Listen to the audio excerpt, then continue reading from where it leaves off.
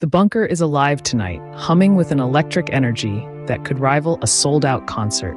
In the heart of this subterranean world, a stage comes alive with a live band, the bass guitar throbbing like a pulse through the concrete floors. Amidst this sonic landscape, a figure steps up to the microphone, a hitman known only by his codename, Rockstar.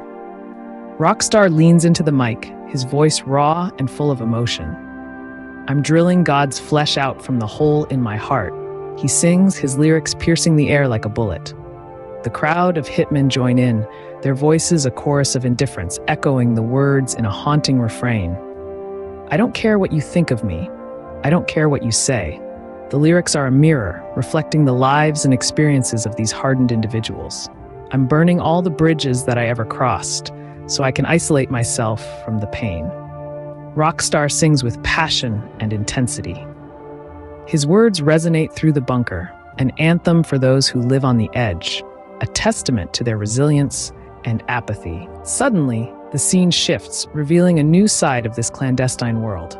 A hitman, known as Bomberman, stands before a workbench littered with various explosive devices.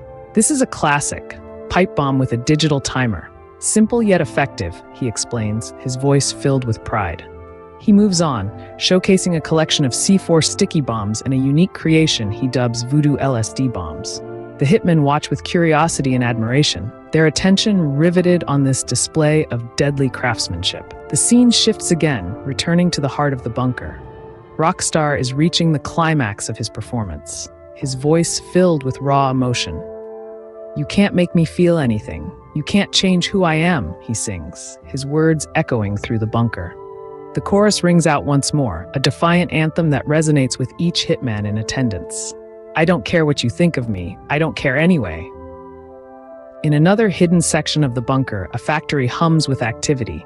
Here, workers assemble bunkers disguised as shipping containers, the blueprints spread out before them. "These bunkers are top-notch. No one will suspect a thing," one worker whispers, his voice filled with admiration for their covert craftsmanship.